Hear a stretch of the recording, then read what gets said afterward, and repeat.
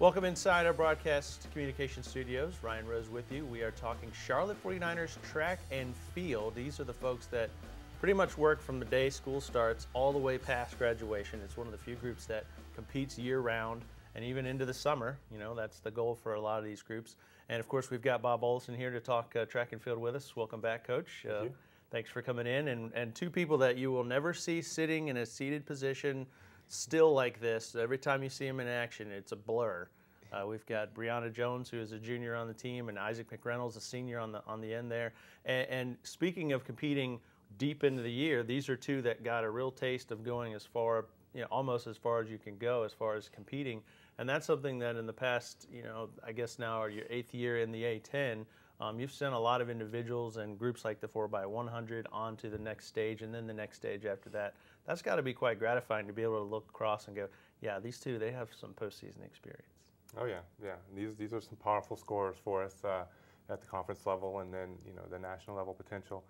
It's unique in the sport in that we have the conference level competition that's kind of team focused, but then we also have kind of a postseason which tends to be more individual focused on elite athletes. So as a sport, it's great as a coach and for the athletes to have kind of that dual element to their participation. And from a coaching and teaching standpoint, you've got to coach the team part, and we're cheering for each other and pulling for each other, but the work that you guys do all year round on just individual skills, whether it be from just getting off the blocks, whether it be for the way you execute the final hurdle, just all the things that you have to manage, from pole vaulters to shot putters to the all the different athletes and all their different skill sets. How do you manage all that with a group as large as you have? You just use every hour of the day. I explain to people sometimes just how, the grand scope of our daily plan. We have people practicing many times as early as 6 or 7 in the morning, and then we're coming off the field maybe at 6 o'clock in the evening. And there's probably somebody from some group at some time practicing that entire period.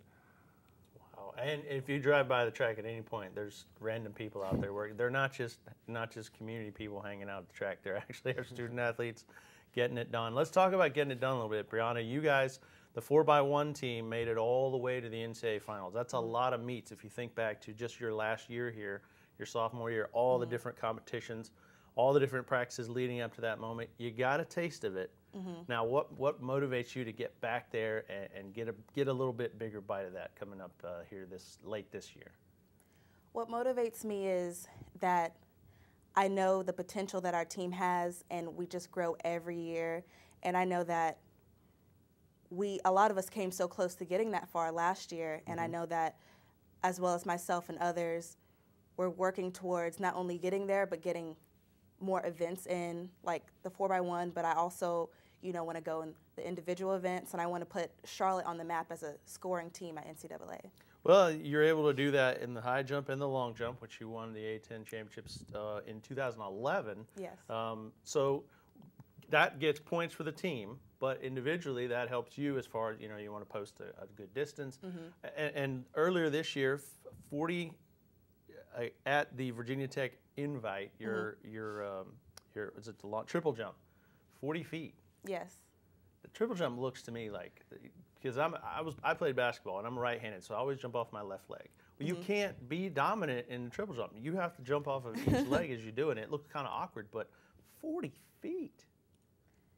Yeah, it's definitely hard because you do have a dominant leg, and the other one you have to work to be at least equal to that other leg to get you that distance. But it's really just, a lot of training and focus on what you're weak at. If your other leg isn't as strong, then obviously that's what I've been working on a lot. And 40 feet was really an accomplishment for me because this time last year I wasn't jumping that far. So I know that I am focusing on those little things that make that difference. 1.5 inches off of a qualifying list. So what is 1.5 inches?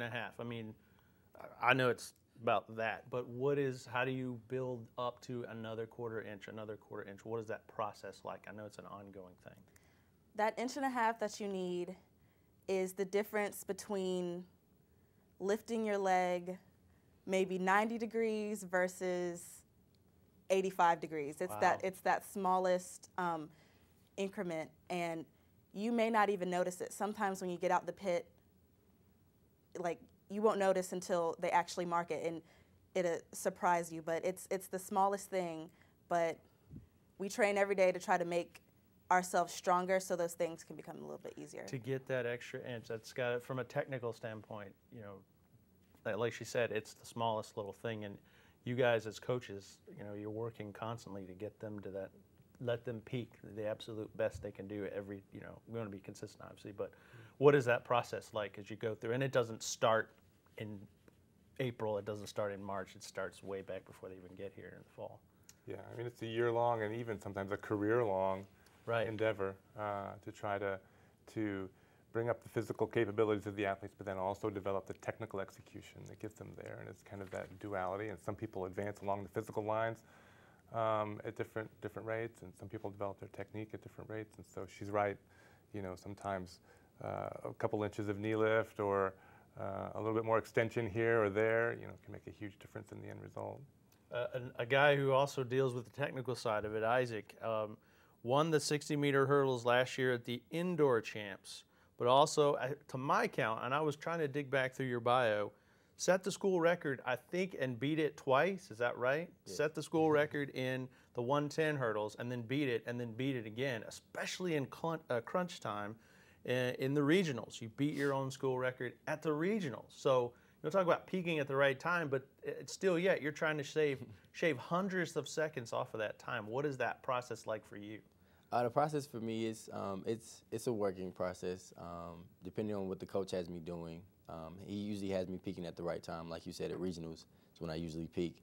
But shaving off that little 10th, 100th of a second is something as simple as getting my lead leg down a little bit faster, driving my leg up a little bit higher out of the blocks, leaning at the line at the end. So we're getting it together. Now, the last time you actually had the Charlotte jersey on was last year at the regionals. Yes. So it's been, because your indoor eligibility is up, everything now for you is kind of funneling towards that outdoor season. Right. What have you put your body through this year to get the maximum out of yourself when it comes time? Well, more than anything this year is more mental. It's very hard to train for a long amount of time and not compete, at least with the team. I'm starting to get used to competing on my own. But physically, getting a lot stronger in the weight room, focusing a lot more on keeping my health up, because I've been plagued with injuries throughout my career. But this year, I think I've been doing a lot better job of keeping my health good and in good shape. Briauna is going to be competing in the conference indoor championships at the middle of February, but then you have that overlap crossover part where some people start going to outdoor meets right along that same time. Isaac probably one of those people. Get a little chaotic here as the changeover happens from A10s, and some people are moving towards, you know, because distances get a little longer outdoors and things like that.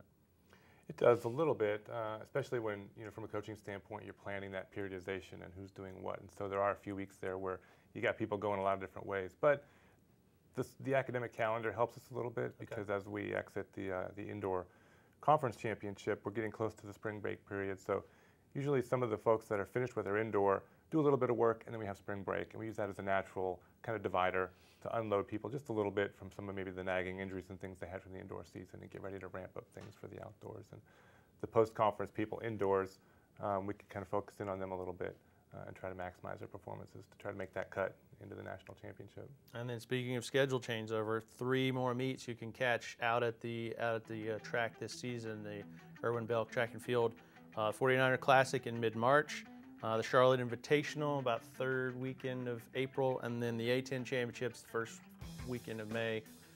We appreciate you guys stopping in for a few minutes. Coach Bob Olesen, Briauna Jones, Isaac McReynolds, good luck to both of you this season. Isaac, we're going to send you out with an A10 championship. I know that's the goal for him and the team. We got you for 1 more year, but that doesn't mean we don't want to see some big things coming. I know they've got the rings on from the A10 titles a year ago, so we're hoping that we can get some more jewelry for these athletes. Good luck to all 3 of you. We will see you out to track and field. You have no excuse not to come out. You've got 3 chances to watch these individuals compete and the teams compete. We hope we'll see you out there. Go Niners.